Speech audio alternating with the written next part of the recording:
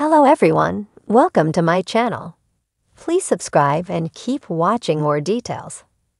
Backstreet Boys Nick Carter accused of sexually assaulting woman when she was 15 on yacht in 2003. Lawsuit.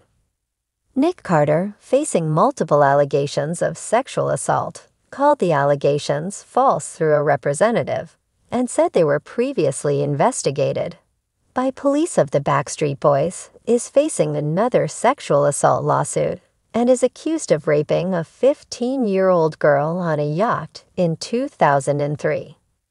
An anonymous accuser, referred to as AR, claimed Carter provided alcohol and took her virginity in a complaint filed Monday in Nevada and obtained by Fox News Digital.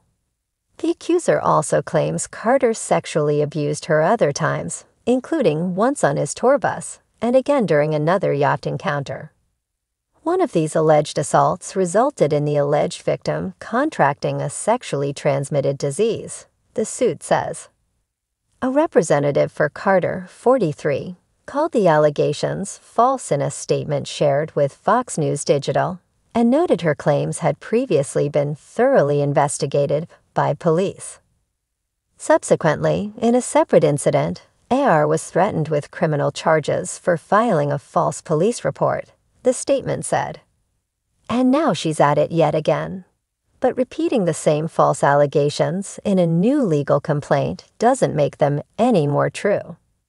Nick is looking forward to the evidence being presented and the truth about these malicious schemes coming to light. The accuser is asking for damages in excess of $15,000 for past and future medical expenses, and for past and future pain and suffering. The alleged victim also requested a jury trial. Plaintiff suffered severe emotional trauma and distress that was caused by Carter's sexual battery to her body, the suit states. In February, Carter filed a countersuit against two accusers who came forward with allegations from over 20 years ago, claiming they are attempting to capitalize on the #MeToo movement.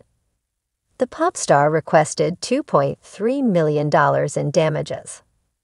A judge ruled Wednesday that Carter's counterclaim against Melissa Schumann could move forward after the victim's legal team argued her allegations were protected by the First Amendment and could not be considered defamatory, according to KLAS 8 News Now. However, Judge Nancy Alf ruled that Carter's team had provided enough evidence for the case to move forward.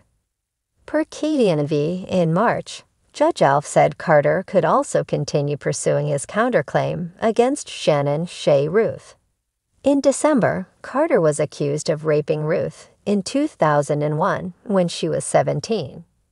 The last 21 years have been filled with pain, confusion, frustration, shame and self-harm that are a direct result of Nick Carter raping me, the woman claimed during a press conference at the time.